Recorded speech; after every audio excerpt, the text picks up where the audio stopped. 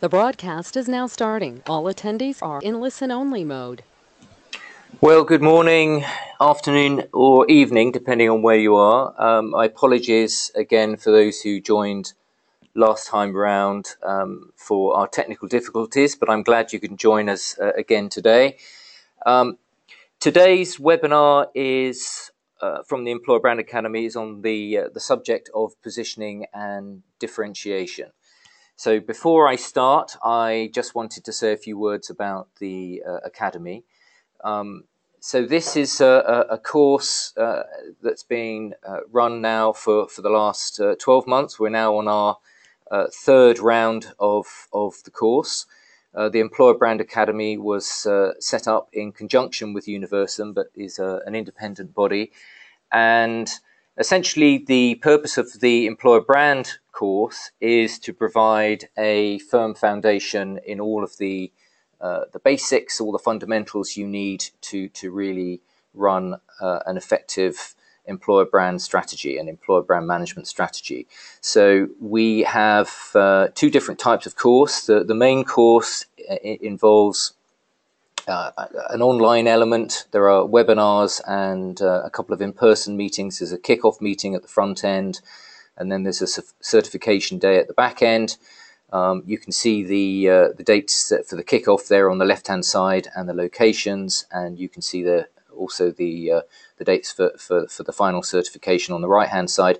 Coming up soon, so if you haven't taken a look at it, please take a look at the site. I would recommend it to you, of course.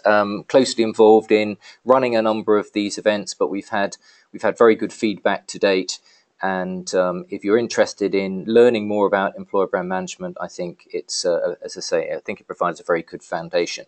So in addition to the face-to-face workshops or the international version, which is in English, we also now have a purely online version, which is available in 7 languages. So all the main languages, French, German, Russian, Chinese, Spanish, Portuguese. So again, if you're feeling as though you can't necessarily attend the face-to-face course and are less comfortable in English, then there is also another online option with local languages. So moving on to the main program. So brand positioning, and this is one of those phrases that's pretty familiar to those in marketing, less familiar to those in HR, and probably also less familiar to those in conventional recruitment marketing. But here's a definition from Kevin Lane Keller. He's a well-renowned authority in consumer brand management, has written a number of great books. If you're interested in exploring the wider background of brand management, then highly recommend Strategic Brand Management. It's a bit of a hefty tome, but really very, very useful indeed. And he describes positioning, I think, in a very straightforward way as the act of designing the company's offering and image to occupy a distinctive place in the minds of the target market. So essentially, it's working off the basis your employer brand is something that exists in the minds and hopefully the hearts of your potential candidates, your target audiences. And this is all about making sure that you are building the right associations with them, so it aligns with what you're offering as an employer. But also beyond that, it's also occupying a distinctive place, and this is pretty important, as I hope to demonstrate, because I think in consumer markets you tend to have a pretty wide field of competitors. But usually it runs into the tens, maximum 20s in terms of different competing brands.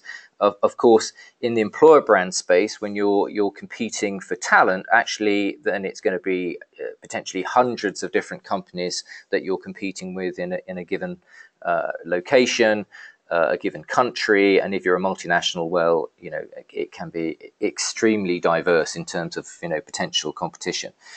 So turning to consumer marketing, because I think this is perhaps an easier place to start, because I think in some respects we're all marketeers, or we all understand marketing from the point of view of consumers.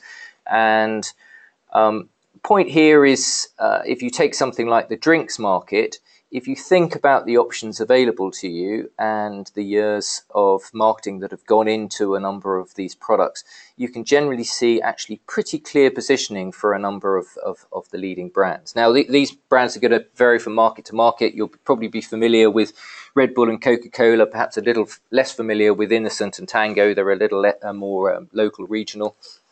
But suffice to say that all of these brands have developed the firm foundations of good branding around, product consistency and quality, etc. And that's a very important part of branding.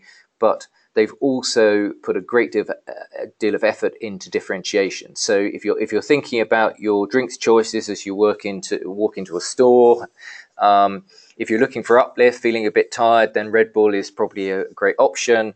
If you're looking for taste, Tangos, they talk about their taste sensation as the packaging gives you a firm indication of, that's the main positioning for Tango. If your body is your temple and you're looking for refreshment, but also health conscious, then a product like Innocent, pure fruit smoothies, no additives, I understand, very good for you. And if you're looking for a more straightforward choice in some respects, and this is interesting because with Coca-Cola, you get a typical strategy from a leading brand within an overall market. So within the drinks refreshment space or the non-alcoholic drink space, Coca-Cola is still, of course, very dominant. Then actually their positioning is in some respects rather more emotive. It's about happiness. It's about togetherness. Their core line, Open Happiness, is pretty broad, but also deeply rooted in their advertising over the course of many, many years. And that happiness generally also rooted in the core concept of togetherness, sociability.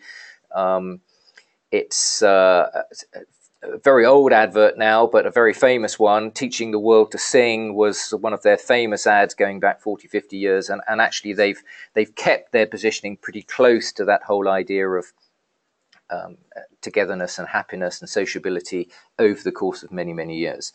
So you can understand here, that there is in some respects a map that you could draw of the different types of drinks available to you, and a clear positioning for a number of these leading brands occupying different parts of that map. Now, it's true also if you look at certain markets, and I say certain markets because it does vary according to how much clear positioning there is in certain industry sectors compared with others. And you might expect the leading players in terms of clear positioning would be in the consumer goods sector, and that would be right, because over the course of time, I would say that the consumer goods or fast-moving consumer goods sector has actually been pretty pioneering generally in terms of employer brand practice, and in terms of positioning, that's certainly true. So this is going back now 4 or 5 years, but I thought it was a particularly interesting and clear example of positioning. So we have 4 of the leading consumer goods companies here: PepsiCo, P&G, Unilever, and L'Oreal. And hopefully you can see from this, again, looking at the advertising, looking at the core positioning for each one, you can see that there is a clear differentiation. So PepsiCo talks very much about potential, both learning, career development, and uses the tagline possibilities. And this was on the understanding when they went into this positioning a number of years ago, that people don't always understand the fact that PepsiCo is a very large company indeed. I think now close to 250,000 people, very international, and also has a very broad portfolio. So it offers a really wide range of different brands for marketeers to work on, not just Pepsi. It includes Frito-Lay and Tropicana and a whole range of other goods as well, Quaker Oats. In some respects, quite surprisingly diverse portfolio. So there's huge potential there, both for working on different brands, but also working internationally with PepsiCo. With Unilever, long history of social purpose, and this came very much to the fore in their positioning around For Want of a Better World, and for a period of time that core purpose of the organization was very fundamental to their employer branding. You can see bottom right, L'Oreal talking really about the performance of the business. I think, generally people have a view of L'Oreal as being, of course, driven by marketing, great advertising, and obviously cosmetics and so on, quite attractive to many people in the comms and marketing space. But actually, they recognise that one of the areas they were weaker was people really understanding how performance-driven, how business-oriented they are. So here you can see through more business, more ambition, more global, more passion, just how focused they are on performance. And for Procter & Gamble, much more focused on the people within the business. A famous line they've used for years within their campaign advertising, "We hire the person, not the position," is really counter to some of the preconceptions of P&G as being somewhat process-oriented, more focused on the operations and necessarily the people within the business, but actually not true at all. Very, very people-oriented business, and full of great characters, and they look for character in people. They look for people who are really thriving on challenges, enjoy working with others, and that whole campaign was really and positioning was based on the people within the organisation. So here you can see four different positioning areas. I think if we take a step back, from the work that Universum have done over many years, and also the work I put into my latest book in terms of really thinking about the hundreds, literally over 100 EVPs that have been involved in some form or other over the last 10 years, we would say, actually, if you take a step back, there are around 9 key positioning territories. So we saw 4 of them. Purpose, people, potential, which covers 2 areas, and if you then kind of draw back a little bit, you can see actually quite a lot of positioning around the purpose of companies. A lot of those focusing and aligning on the corporate mission of the company. Quite a few around teamwork. That also covers things like the diversity within the business, the nature of the people within the business, the character of the people within the business. Empowerment, very strong in some organizations, particularly those businesses whose very nature is about empowerment, often through technology. Innovation, learning, which you can split out. Some companies very focused on being learning organizations. Career potential, performance, status. Often companies will talk about their size or their international scope, etc. And reward.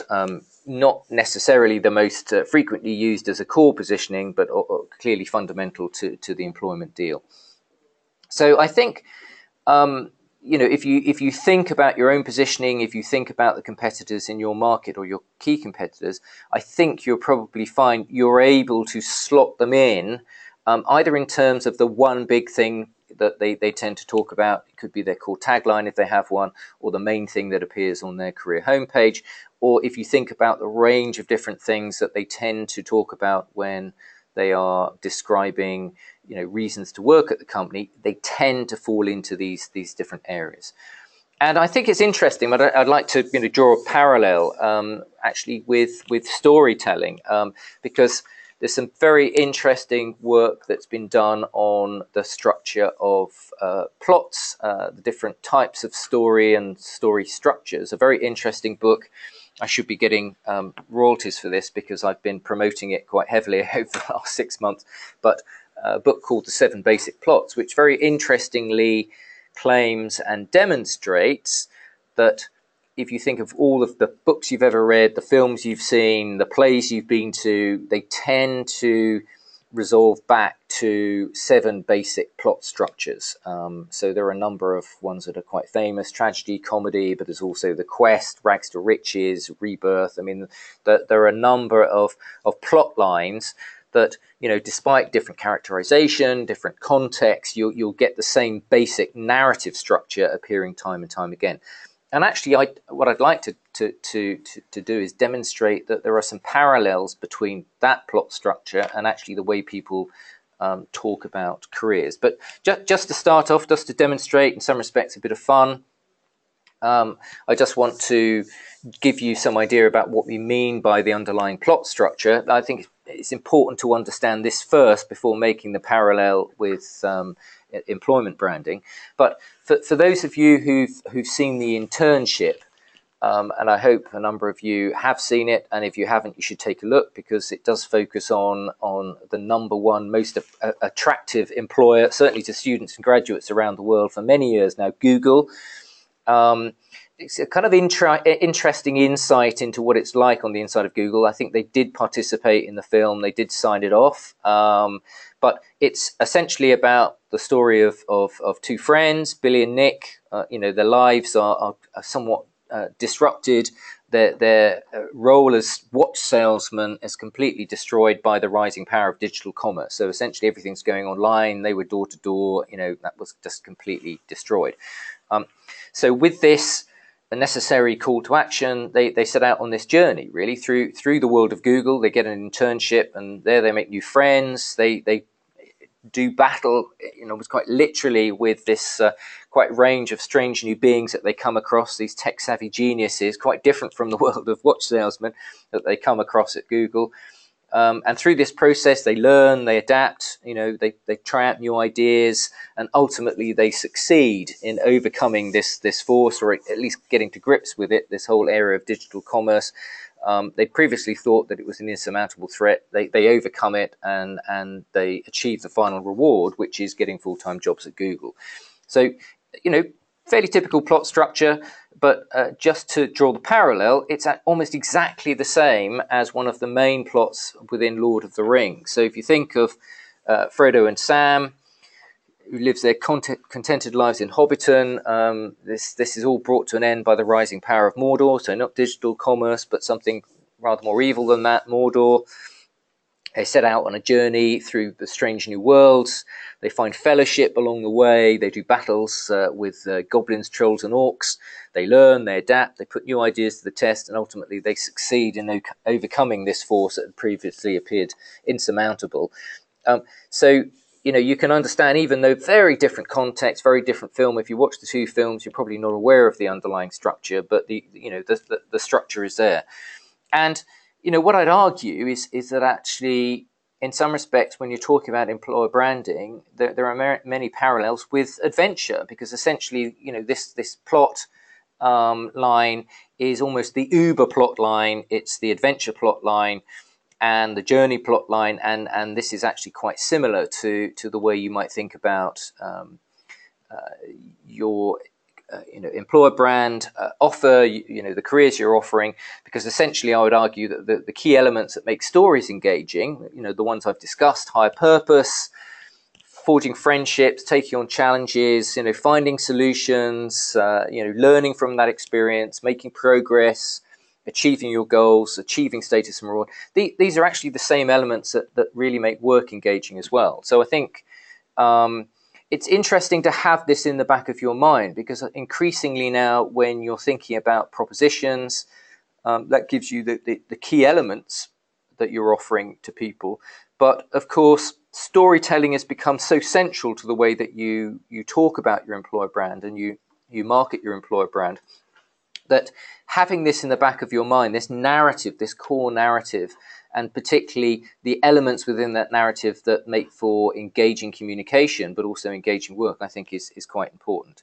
So what I'm going to come back now to, though, is differentiation. If this gives you some idea of the overall positioning areas, I just want to touch on, give some illustrations of 5 of the most typical positioning areas, and the work we've done recently in terms of a global best practice survey, which will be published within the next 4 or 5 weeks. It's going to make for some great reading. We've got close to 2,000 companies who've been involved in this, and including, which is very exciting for us at Universum, 90% of the companies who we list as the world's most attractive employers. So these are the companies who around the 12 major economies of the world have the highest rankings among students, graduates, young professionals. They are, the most highly ranked employers. So we've got 90% of those who've shared with us their employer brand practice. And one of the things they've shared with us is also their positioning, the key elements of their EVPs.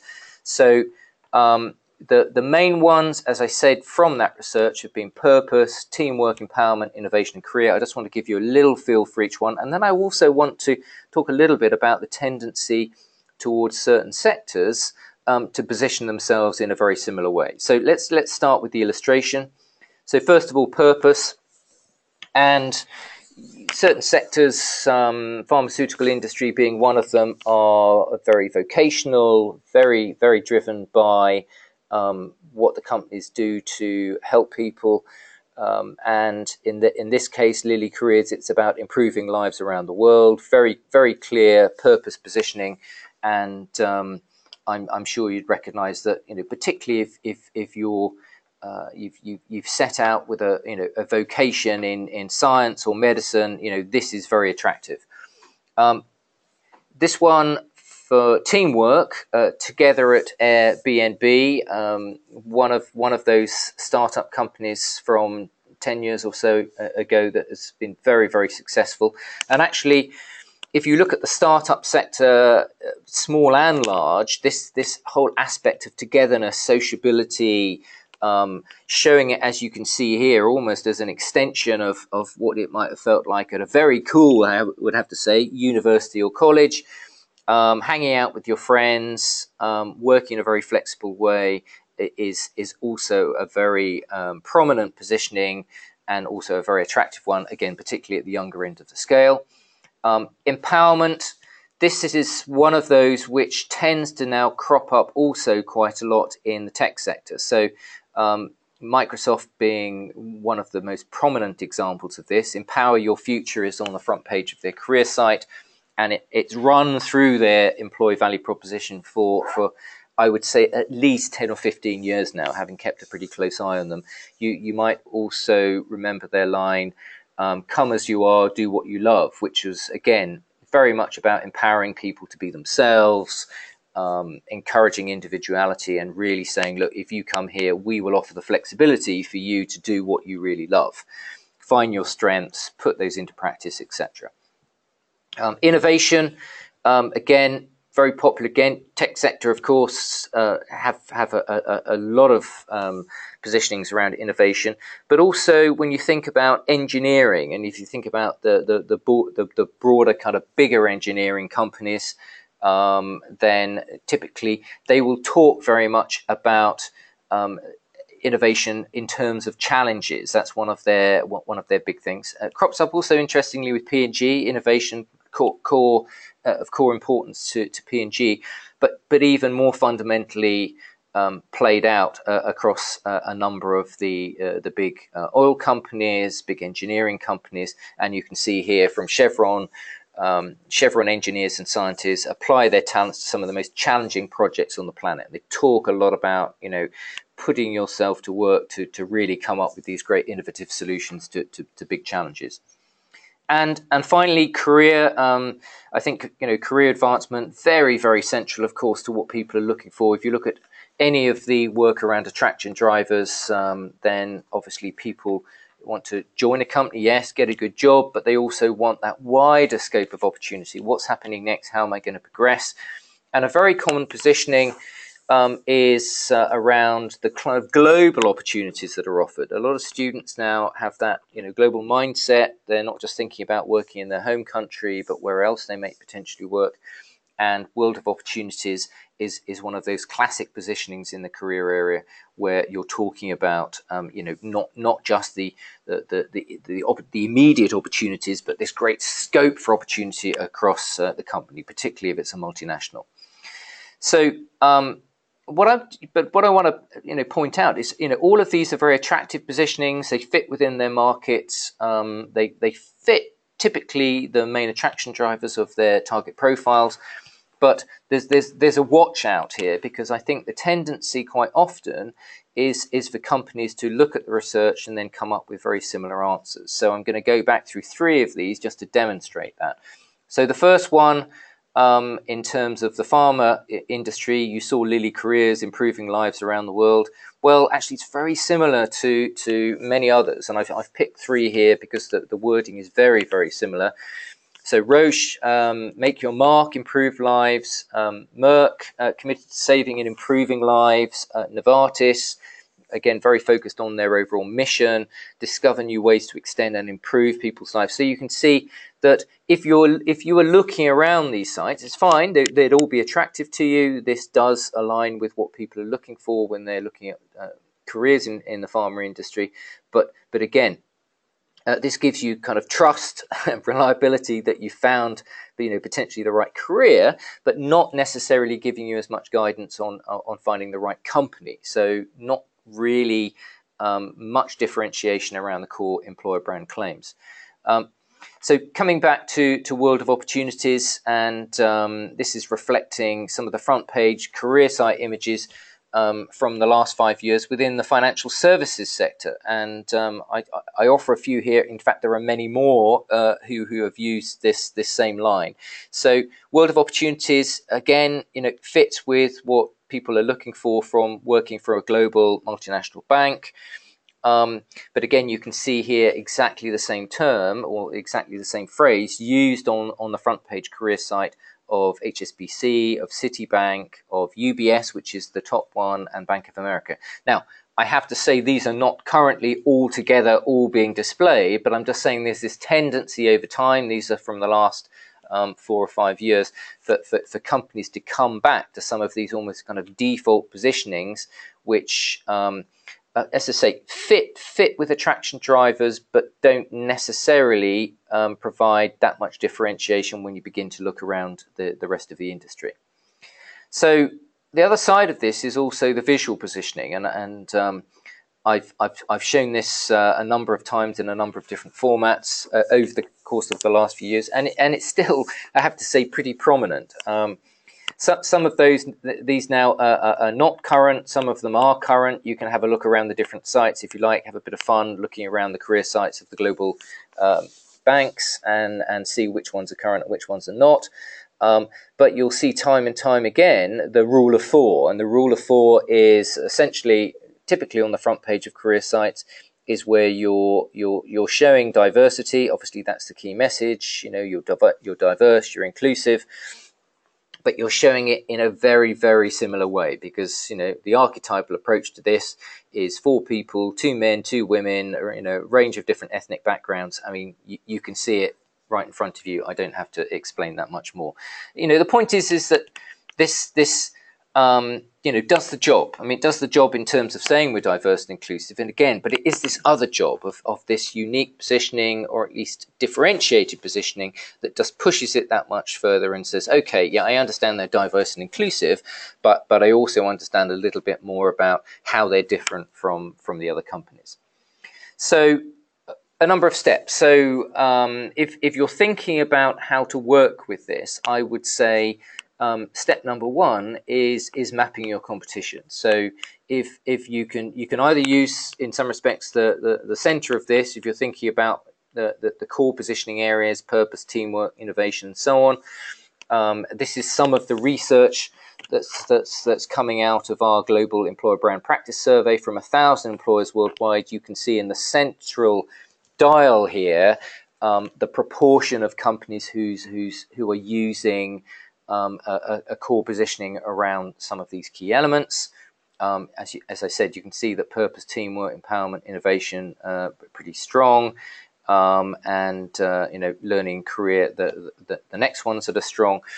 And then down the left and right hand sides here, this is some additional research that Universum uses on a regular basis. These are our global attraction drivers, and we use this right across all of our surveys internationally, and it also gives you some indication of some of the other positioning areas within those broad territories. So if you're talking about teamwork, it could be respect, it could be friendliness, it could be the team orientation of the environment, it could be diversity and inclusion, it could be international interaction. It gives you some idea of, again, the frequency with which some of these different things are used.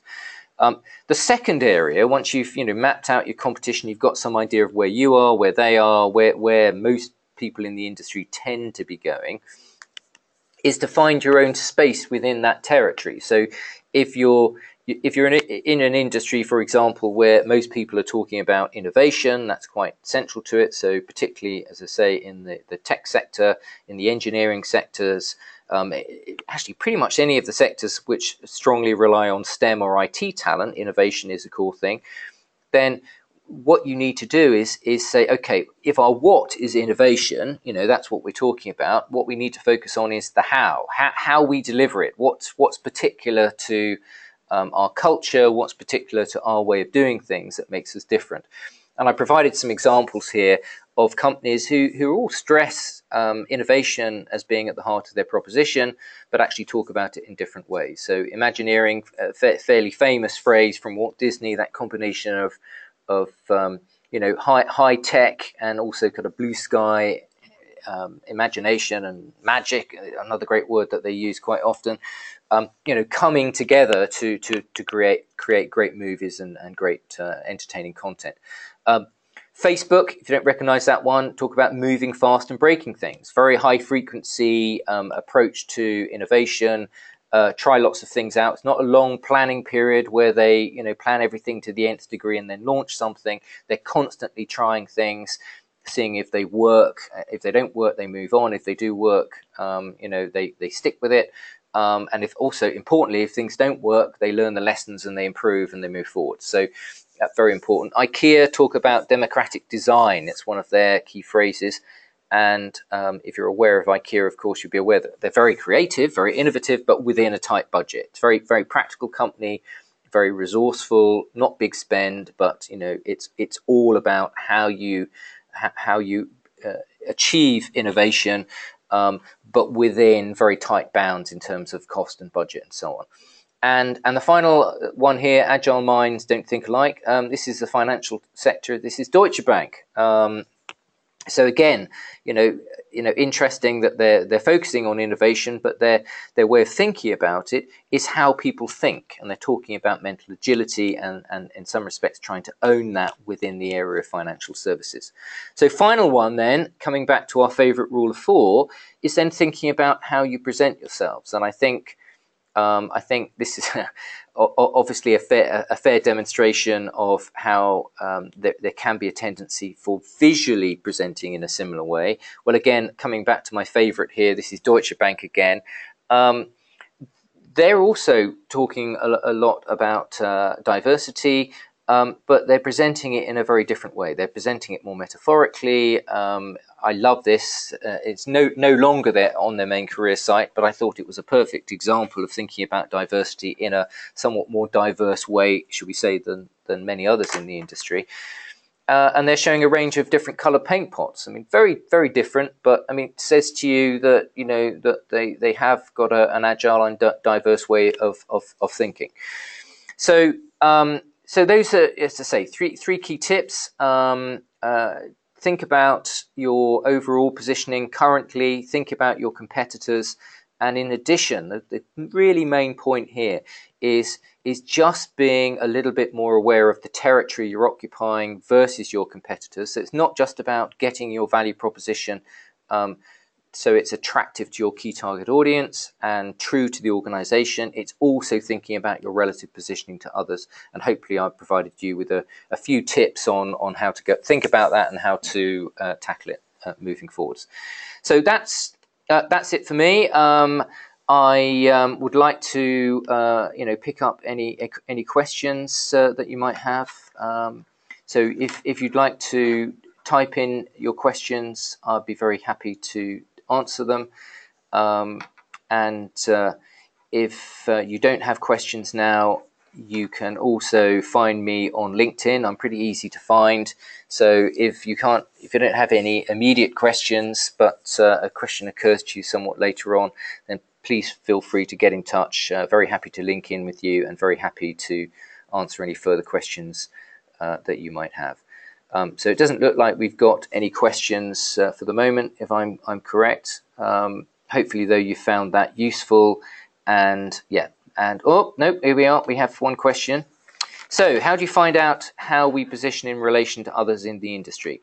Now, the great thing about, of course, the new world of digital recruitment advertising is that much of it is visible and open and reasonably transparent, or at least it should be. So if your competitors are doing a reasonably good job around their employer brand, if you go to their career site, first thing to look at is their homepage. What is the first and most obvious thing on their career homepage that is saying? If you're not clear, it just means they don't have a clear positioning. So that's an easy one. So they probably have a fairly generic and kind of composite positioning of a whole load of different things. So that's the first place to look. That should be the core positioning. You might even also put the name of the company in and then just put recruitment advertising and look in Google Image or whatever your local search engine is and see what you come up with, because often then it will throw up any recruitment advertising that they may be using. And again, for that, look at the core tagline. Again, what's it talking to you about? Is it purpose? Is it teamwork? Is it development? Is it career? Again, what's the positioning? Then if you want to go a step below that, on most career sites now, again, well-constructed career sites, you tend to have the question, why join? Or some version of that. And typically within that, you'll tend to find then the other component parts of the value proposition. So they may have a core positioning, the one core thing they want to be known for. They may then have some other further elements, which are secondary elements that you'll find within that why join section. So again, are they talking about development? Are they talking about innovation? What are they talking about? And that would give you some idea of their core positioning, main positioning, and then some of the secondary positioning. And I would advise, what you do is you list out your core competitors, you write down on the left-hand side, you put it in a spreadsheet if you like, on the left-hand side you write down the different positioning areas, and then you go through and you certainly, for each competitor, identify the core positioning, if they have one, and then a secondary positioning, which is then your way of kind of mapping out how you go about this. So, should our EVP be our inspiration? Right. Okay. So, yeah. I mean, the thing about value propositions is that they come in different shapes and sizes, and I wouldn't necessarily say that there is an ideal way of approaching it. The most important thing about thinking about an EVP, like any strategy, it's largely about focus. So the reason you put a value proposition together, apart from hopefully describing your employment offer in a compelling way, is to be clear about the areas or the 3 or 4 typical key things that you are focusing your communication on, because you need to focus typically to get your message across to different audiences. If you're talking about a whole load of things, they're never really going to work out what's the most important thing to you. If you talk about 3 or 4 things, then you'll begin to get some associations with yourselves, because these are the themes that you're talking about time and time again. The other important element of that is not just your communication themes, but also what you're focusing on from an HR point of view. So if you're saying, for example, that career development is really important to you, you're talking about it a lot, it's also got to be underpinned by your HR strategy. So do you have clear career pathing? Are you providing people with good guidance in terms of their development, performance and development appraisals around their careers, etc., etc.? How are you underpinning those things, and where are you spending your people management budget and investment? So I would say, you should really think about your EVP in terms of, first of all, that focus on a number of key elements, and then over and above that, that tends to give you your 4 or 5, often, as I've been talking about it, kind of secondary positioning areas, your deal, and then the core positioning, the one thing you most want to be famous for, tends to be in some respects more of a communication driver. So you have to choose generally, if you're going to get your message across, to be reasonably single-minded, particularly if you're trying to get some consistency across your different digital domains. So if you're thinking about your career site, what goes on the homepage? If you're thinking about profile pages in your social media, what are the prominent things that you're putting forward? So it's that kind of thing which tends to be driving your value proposition. The final thing, in terms of in some respects, current reality versus aspiration, I figure that may also be part of this question, is you've got to try and generally get a mix of some things that are absolutely true today. These are your trust builders. These are the things that people can look at within the proposition and say, yes, I recognize that. I'm proud of that. That's how we really are. And then some other areas which are natural to any company, more aspirational. So the areas in which you're improving. The important thing is that we're talking about aspirations, not wishful thinking. So if you do put aspirations into your value proposition, so these are areas where you're making forward progress on, you really have to make sure that they're underpinned with leadership commitment and tangible actions. So if you're going to put them in there, that's great. It gives you some forward momentum. It gives the brand some vitality. But you've got to make sure that they're credible. Otherwise, you're just going to drive disengagement. If people arrive and they find that you've been talking about something, whether it's an aspiration or not, but there's no evidence of it actually improving, then they are actually going to feel like they've been, at the worst, lied to. But generally, they're going to feel rather disengaged because they've come in expecting one thing, they've been made a promise, but that promise is not being delivered. So hopefully that gives you a kind of broader view on putting together value propositions and how that fits with positioning. So looks like those are all the questions for now. I hope you enjoyed the presentation. I hope the questions and answers were useful to you. Please enjoy the rest of your day, or the rest of your afternoon, or the rest of your evening, depending on where you are. And we look forward to speaking to you again in the near future, as we will be also continuing the program of webinars over the course of the rest of the year. So again, thanks very much for joining. And we have one more question. Right, okay, let me just pick this one up before I go. I'm showing my own flexibility here. Question is, often the core positioning message focuses on the long term, which can be unrealistic. Will you foresee short term one is feasible? Again, you've just got to weigh this up. I think if anything is unrealistic, then it should not really be in the positioning message or the value proposition. So, it's important, of course, that you find something that's attractive to people.